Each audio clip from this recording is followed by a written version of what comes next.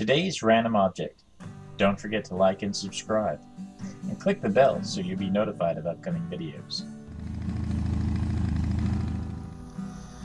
None of the Europeans who visited China or Mongolia in the 13th and 14th centuries, such as Giovanni de Pian del Carpin, William of Rubric, Marco Polo, Odoric of Pordenone, and Giovanni de Marinoli, mentioned the Great Wall.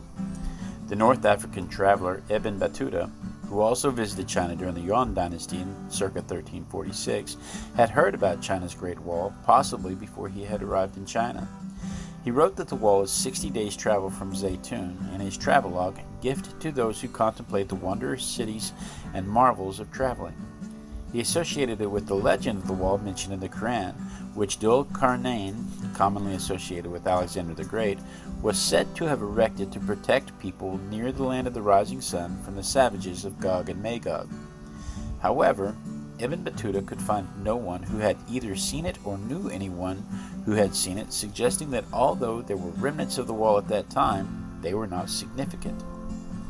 Soon after Europeans reached Ming China by ship in the early 16th century, accounts of the Great Wall started to circulate in Europe, even though no European was to see it for another century. Possibly one of the earliest European descriptions of the wall and of its significance for the defense of the country against the Tartars, the Mongols, may be the one contained by João de Barros, 1563, Asia.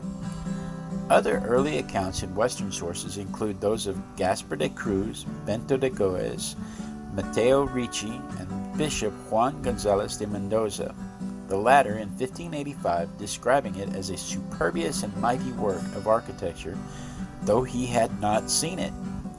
In 1559, in his work A Treatise of China and the Adjoining Regions, Gaspar de Cruz offers an early description of the wall. Perhaps the first recorded instance of a European actually entering China via the Great Wall came in 1605 when the Portuguese Jesuit brother Bento de Goes reached the northwestern Jiayu Pass from India. Early European accounts were mostly modest and empirical, closely mirroring contemporary Chinese understanding of the wall, although later they slid into hyperbole, including the erroneous but ubiquitous claim that the Ming walls were the same ones that were built by the first emperor in the 3rd century BC. When China opened its borders to foreign merchants and visitors after its defeat in the First and Second Opium Wars, the Great Wall became a main attraction for tourists. The travelogues of the later 19th century further enhanced the reputation and mythology of the Great Wall.